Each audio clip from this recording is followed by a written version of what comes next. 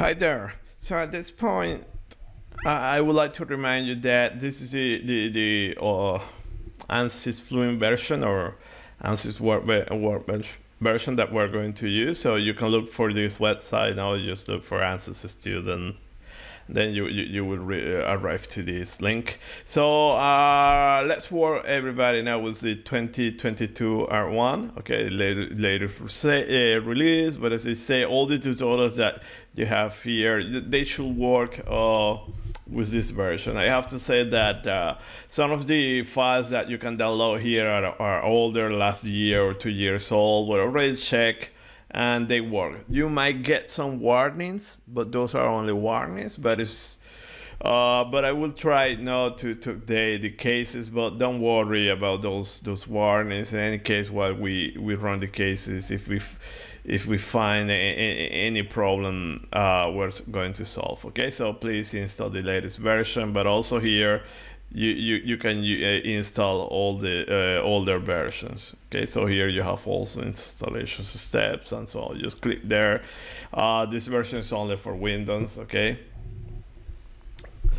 and it's just click and you will install that. So let's work. Assuming that you already installed Ansys Fluent, and I want to show you first how to launch the software. Okay, so the first thing is that you can have many installations living together. So see that I just installed the latest version. Personal reasons, I have older versions. So okay, but that is personal reason. So as you go here, you're going to have a whole bunch of applications.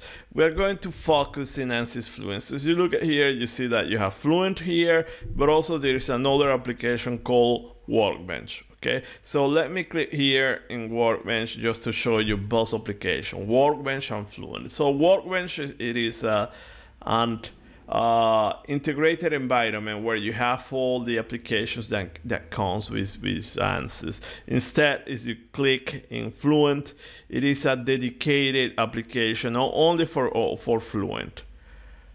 So as you can guess, as you click here and launch this one, it will use less memory. Okay, it's more efficient. You know that you are going and you only need to use Fluent. Instead, as you launch the Workbench, in the Workbench you are going to have access to a lot of tools. Okay, everything. So for instance, you can go here, and just to show you later, there are some other tutorials that we do that. Okay, and also just to remind you, the videos that you're going to find probably the last year or 2020 pretty much is the same. The only thing, probably the icons are a little bit different, but the idea is the same. So for instance, here see that you have access to the geometry, so you can just drag and drop here. So you can create your geometry. Then if you want to create your mesh, you have your mesh there. And then if you want to link Fluent here, just put here Fluent the mesh. So see that you have the workflow here. First you create the geometry, then the mesh,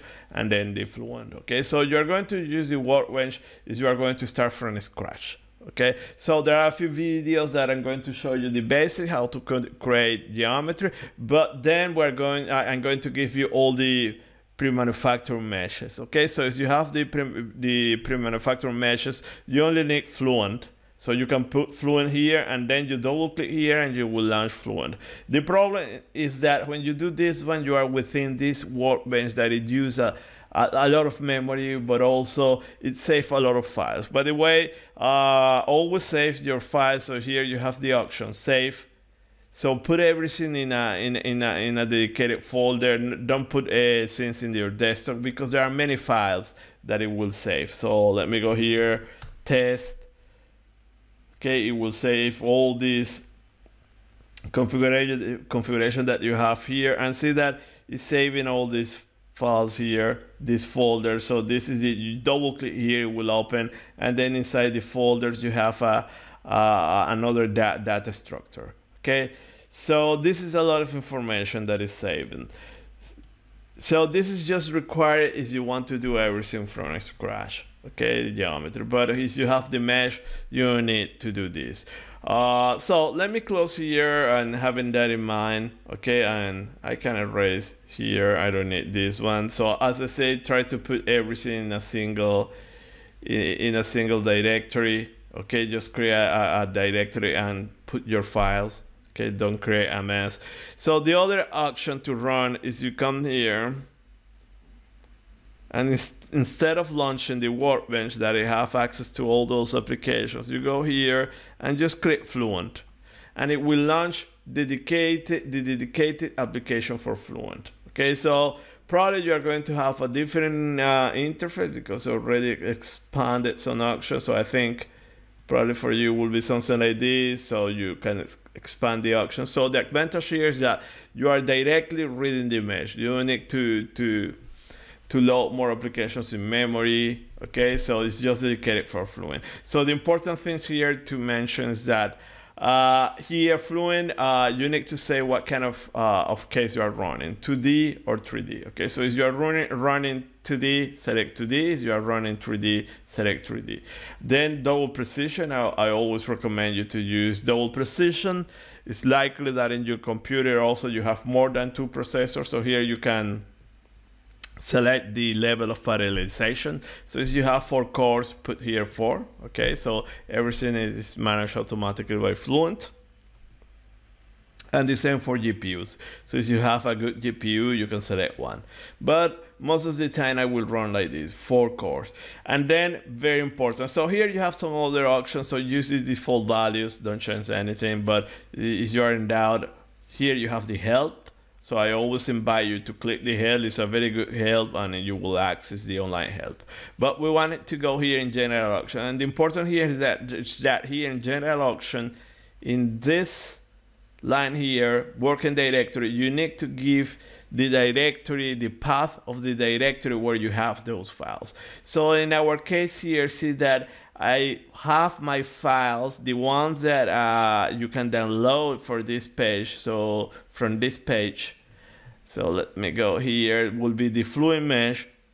I put it here in this directory. So see that I select that directory, select folders, and then when I click start, so this is a 3D case. Okay, so I already selected here, start, it's going to launch Fluent. Okay, so it's only Fluent. I don't have geometry or whatever, no other applications. So this is more efficient. So remember, sometimes I will launch the Workbench if I want to do the geometry, mesh, and so on. And if we already have the mesh, I will go right ahead to Fluent. And this is Fluent. Okay, this is your interface. And if you want to open that mesh, you go here, File, Read, Mesh or case.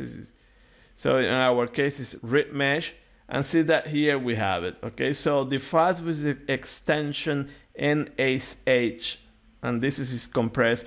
Okay, NSH, it is a valid mesh for Fluent. Okay, so you have two types of files. You have NSH, and then you have this .cas and .dat. So this is the solution. The .dat, you have the solution, .cas, you have the mesh, but also you have the case setup. That is, this is the solution. Now, so this case I'm going to run from scratch, the NSH that we don't have anything. So we're going to see all those options, okay? So this is it for this video. So I just introduce you how to launch Fluent, but also how to launch Workbench and why we want to work in Fluent. Okay, so leave this window open because from here we're going now to start to set up the case now that we're inside Fluent. So thank you for your attention and see you next video. Bye.